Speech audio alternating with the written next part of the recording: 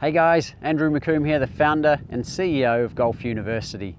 In this Golf University tip from the pro, I'm with Mark Gibson, the head pro at the RACV Royal Pines Golf Resort in Queensland, Australia, where he's going to teach us a great putting setup technique that's going to help us feel more confident, consistent and in control of our putting game.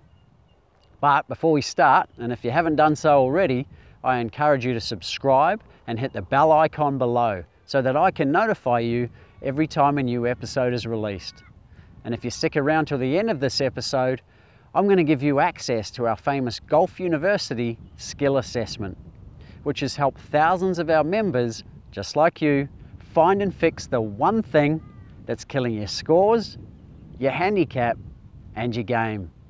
Plus, we'll give you free access to the specific video coaching program from one of our world-class golf instructors so that you can feel more confident, consistent, and in control of this area of your game. But before I help you find and fix this area of your game, let's find out how to get better contact, consistency, and control with our putting. This tip from the pro brought to you by Golf University, the world's premier golf improvement program. We want to make you a good putter. And to do that, you have to have consistency, control, and from those two will come your confidence. To develop that, you need to have two components. You need to have a very good technical structure, where we're just about to teach you that now. You need to have solid mental skills that we're going to address later in the series. But what about the technical skills that we need? Our goal first up is to make sure that we get the ball rolling properly. And to test that, I use this board and the two coloured balls. What we want to see is we want to see the ball contacted with the putter. When the putter makes contact, we want the ball to skid and then go into a roll. That roll should be even on both sides, so it'll roll normally. The things that we don't want is we don't want the slice spin where the ball will float. Or we don't want a hook spin which will make the ball roll this way from the ball rolling left. Both of those will impact on your direction and your control. So how do we get this good technical component? It's not all that difficult. There's a couple of parts of this that are really relating to setup. So from front on, I want to see the ball positioned about 2 inches left of my sternum. That's for the right-hander. I want to see my feet nice and wide so that my legs will give me a stable base. You never see a building where the base is narrower than the top. We need that base nice and wide.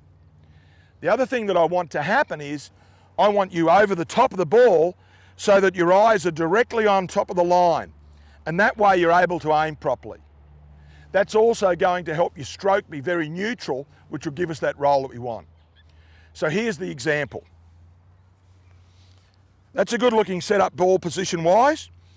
Now I've tucked my elbows in by my side, my stable base is here, and now I'm going to move the putter by moving my chest. Now, what I've got here is the feeling of my elbows in, which is a lock, and I make my chest move, which is a rock. And that's a really good short phrase to practice. Lock and rock. That'll give you the stroke that'll get that ball roll that we want. Well, there it is. I hope you've enjoyed this Golf University tip from the pro. Put a yes in the comments below if you found it useful, or ask a question in the comments if you need even more help. And as promised earlier, we want to help you find and fix the one thing that's killing your golf scores, your handicap, and your game. So to access the Golf University skill assessment and free video coaching program, go to golfuniversity.tv/golf skill assessment or click the link in the description below. And to help you feel even more confident, consistent, and in control of your golf game, I also want to personally invite you to join our 19th hole clubhouse and golf channel. This is where our passionate and inspiring members belong to watch, learn, grow, meet, and share inspiration as golfers. You can join the 19th hole for free at the 19thhole.club or click the link in the description below. As a member, you'll have access to hundreds of golf lessons, travel episodes and documentaries. Plus you'll get member-only discounts on our golf schools, tournaments, travel, tours and signature programs. And if you're a golf addict like myself, you can also join our members-only Facebook group by clicking the link in the description below.